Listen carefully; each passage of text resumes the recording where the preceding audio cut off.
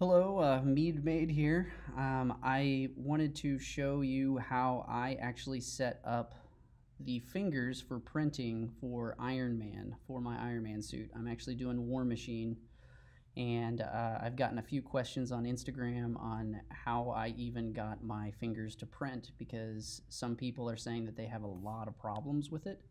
And I'm not gonna lie, I have like a box of fingers that have failed. So I've learned a few tricks to be able to print these easily, and I was able to get them all on my CR10, all 10 fingers, and every single joint all in one print. And they actually turned out really well, as you can see. And I'm going to kind of go through the settings on just one finger, and then it's pretty much a wash and repeat. And we can go through here and I'll show you how I'm doing it in Cura. I've actually got this on my Ender 3 Pro settings, so you know your bed's going to be the different sizes, but kind of go through this. So first we're going to start with the easy ones.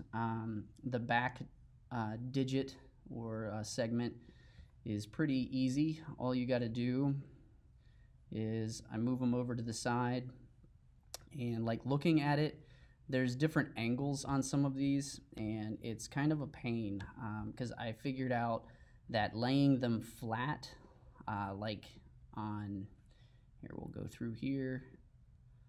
I realized rotating them and trying to get this piece right here flat just does not work because you get a lot of like terrible mess ups, like when you're rotating it and trying to get it flat and positioned on there. Just because you can see that it is not perfectly flat. And that angle, you'll get weird supports underneath here when you lay it down, and it is just not worth trying. Trust me, because it just doesn't look good, because you'll have like only one little tiny point of contact, and I honestly hated it. The one thing that I'll definitely tell you is when you're doing this stuff, turn off snap rotation, because snap rotation does not help you in any way when you're trying to turn this in such a small turns. But you can kind of see like it'll just be at a point or something like that. So what you want to do is you want to look at each one of these finger joints and try to, so I'm going to like look at it here. You see how this is kind of flat, and then I'm going to angle it here, and then you see that this is kind of flat. So this one has better points of contact, but this side would have less supports. So I'm going to leave that to you because all the fingers are different. Some of them I flip-flopped, but what I did was I rotated them like this and kind of turn that. And the main thing I was focusing on is getting this right here flat. So I wanted to get that flat, so I'm going to keep turning that. And you can always use your angles, your view angles here. And I also recommend going up to your settings and making sure that your camera view is an orthographic, not perspective. So you just go up to view, camera view, orthographic. Orthographic means you're looking at the model perfectly from one side. And so once you have it turned pretty good, so you can see I've got a tiny bit there. So it's pretty flat, and you want to get it as flat as possible. And then there we go, I've got that, it's really good. And then I'm going to turn this from this angle and get it to lay flat like that. So let's go to our front view, zoom in, and there we go. So I have a good point of contact here and a good point of contact here. So I just print them straight up and down. Same thing with this one. So this one is a little different, your middle digit. You don't want to actually have it printing, let me zoom in here. You want this pointed up where it actually sets in. So let's rotate this. And I'm always trying to get on the X and Y, like rotate it that way first, so when you're rotating these things, it's going to be a lot easier for you to do. So I'm going to rotate this and then rotate it back around. this. And then I'm doing the same exact thing. I want this pointing up.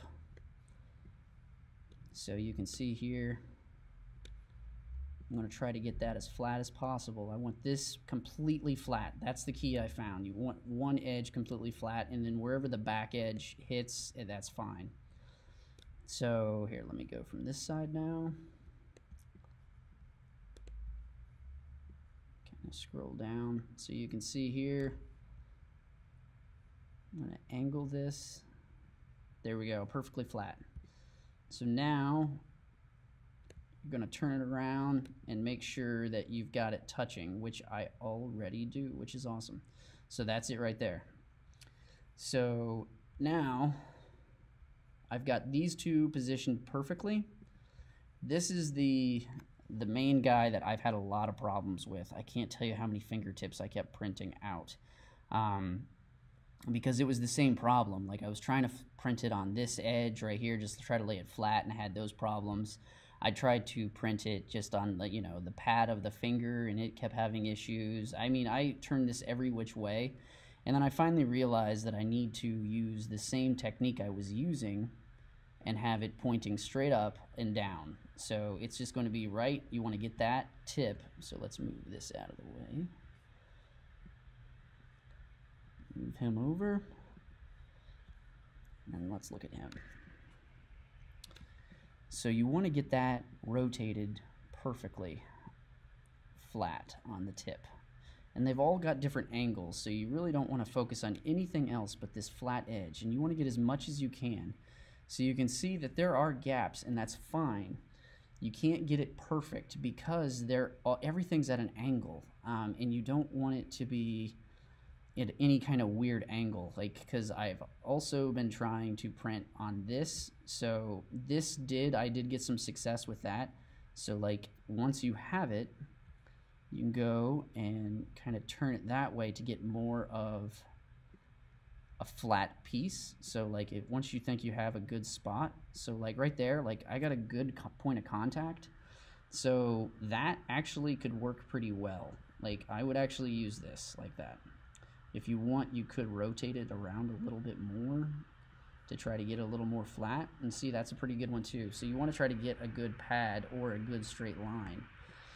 And that is half the battle, because I was printing this way, and I mean, they just kept, like, I would get them up to here and then they would just fall off, and then you get a spaghetti mess. So this is the other part. So creating a support blocker. So I would create a support blocker on this, just like that. And I will position it inside the finger. So first, me being as particular as I am, I want to, let's get a top view here. I like to rotate everything and have everything even on an X and Y. So then I have my support blocker that I'm using,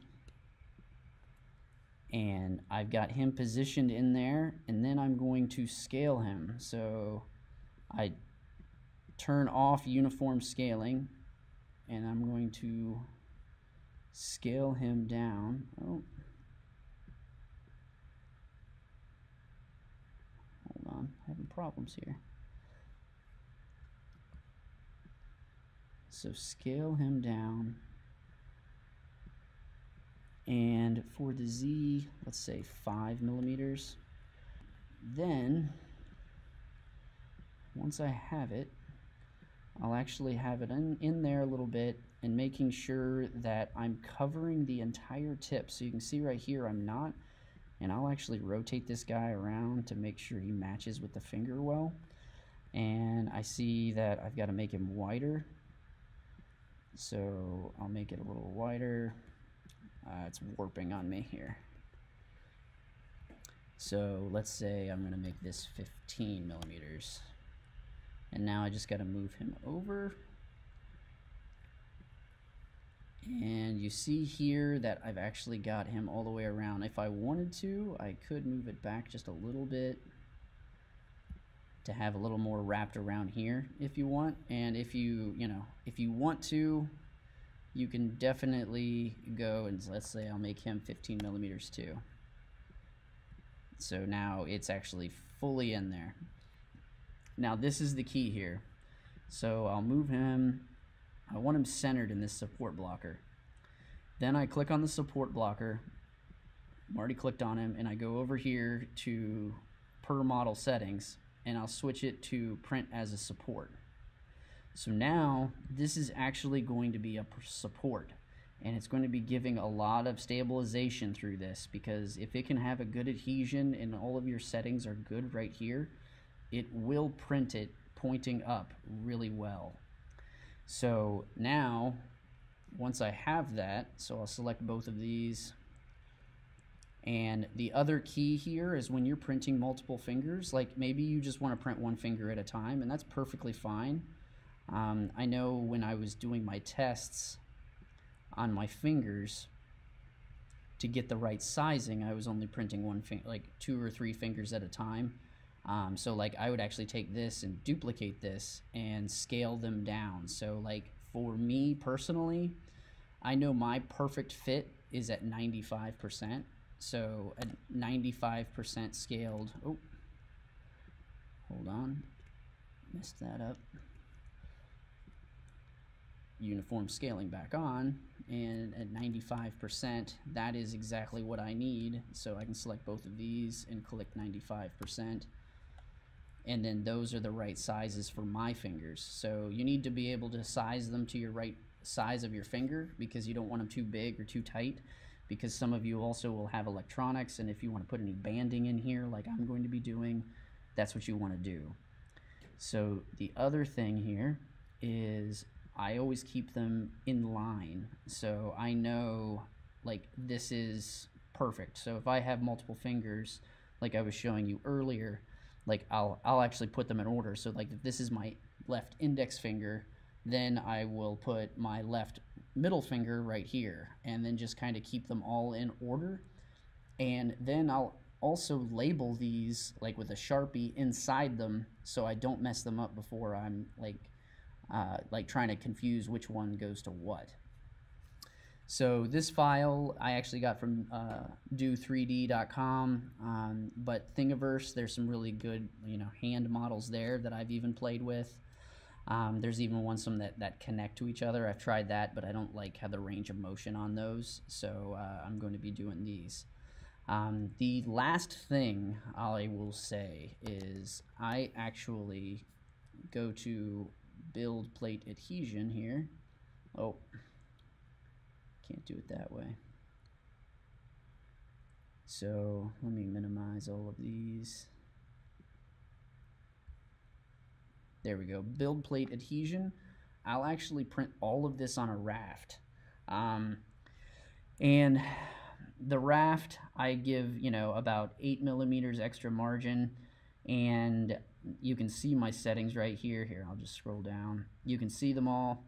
This actually works out pretty well for me, and I'll even slice this for you. The reason I do a raft is because it lays down a really good first layer, and I found the supports will connect to it really well. So there are small supports right here underneath, and you can see the gaps. And when you have that, when you have your supports connecting to a raft, you have a lot more, you have a better adhesion instead of sticking it to the bed. And that has always worked out really well for me when I'm doing small things. I don't do a raft all the time because I honestly don't like using rafts, only if I have to. So you can see here, oh, and there's one other thing I forgot. I also, when we're talking about the supports, turn on supports. And for the fingertips, I do supports everywhere. And I make sure that I have them. So here, let me hit this one more time for you. And let this go. And then you can see right here, you've got these supports, and they connect really well to the raft itself. So this is one thing that I do. I hope this helps you, and I realize, you know, some people might not have great success with this and they just need a little bit of help, and I'm hoping this does help. I have found some of these don't work. Like, I've had a few fails inside here, but for the most part, you don't really need those. You really just need the supports here and the supports at the fingertips. I hope this is going to be helpful for you, but this is exactly what I do for all of my fingers, and I have successfully printed them now, and it's working out really well. So this is for my War Machine armor. This is how I printed all of the fingers I have, and you can feel free to reach out to me. I'm really active on Instagram, and if you message me there, I'll definitely get back to you, or leave a comment below, and I can get back to you in another comment to you. I'm really hoping I can create a lot more of these videos to show you how I do these things. I've been 3D printing for a long time, and I've never done any cosplay armor, and I'm just trying to get into that because I think it's really fun, and it's a new challenge for me. So if you have any questions, feel free to message me, and if you have any suggestions for other videos that you'd like me to do on related to this kind of stuff, of like how you print certain things or how to process, you know, paint, anything like that, feel free to let me know. On Instagram, It's Mead Made is my handle, and you can reach out to me there and follow me there too. But other than that, I hope you have a good day and happy printing. Bye.